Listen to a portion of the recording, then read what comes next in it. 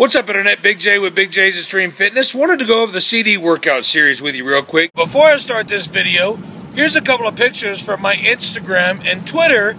If you don't follow me, all the information will be in the description box. Check me out there.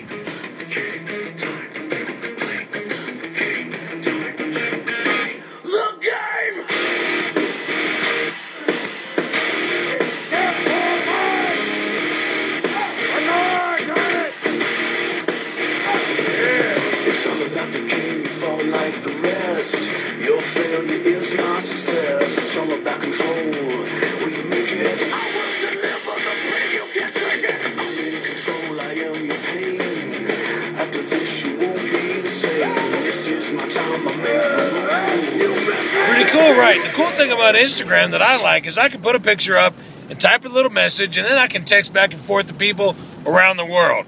You guys please follow me there. Here's the rest of the video. Firstly, CD stands for compact disc. For everybody that was asking what that stood for, it's basically a disc with tons of music on it, anywhere from 45 minutes to a couple of hours. It can be, you know, whatever kind of music you want it to be that's going to get you going for a workout. I've done this for about 20 years. I do it every 3 to 6 months. I know I said 6 months before, but I probably do it a little bit more often. I only will do this workout once, and then I'll go back to another program that I was on before or change my programs up. It's pretty taxing. I'm going to tell you right now, every body part that I've done this workout on in the last week is taxed. I'm telling you, there's a little soreness everywhere, and there's a whole lot of tightness everywhere, and that is not just a pump. I'm telling you, you're tearing your muscles down, you're refueling, you're building. So it may or may not be for you. Try it out, and if you like it, hey, keep going with it, and if you don't, well, no problem. At least you tried it out. So, again, what I like to do is grab my favorite CD of choice for that day, pick one body part, pick one exercise for that body part, turn the CD on, of course, I can stretch out and range of motion and do warm-up exercises, and then I jump in it. I pick a weight that's going to pull me down after about 10 reps. I could probably do 15 or 20, but I'm going to do 10 reps, probably anywhere from 10 to 15 to 20 sets. So, you know, you don't want to have a weight that's so heavy that you can barely get 10, and on the third or fourth set, you're completely taxed. So I like to do pause reps with everything that I can, as strict movement as possible, and I go for it.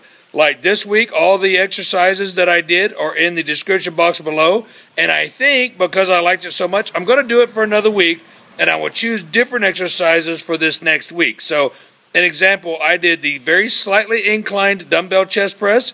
I'll do either bench press or decline press or hammer press or pec deck or something. I did squats last time. I'll probably do leg press this time. I did seated hammer rows the last week.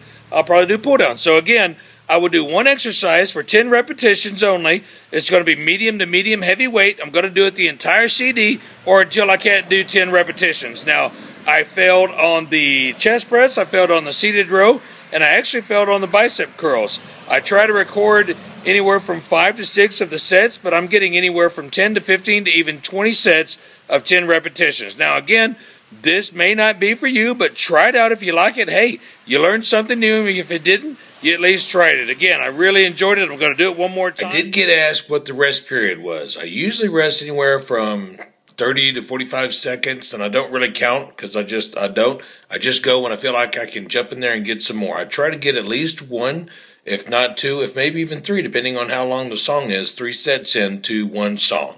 Until next time, Intensity Rules, Train Hardcore. I'm going to do this CD workout series one more week, and we'll see you next video.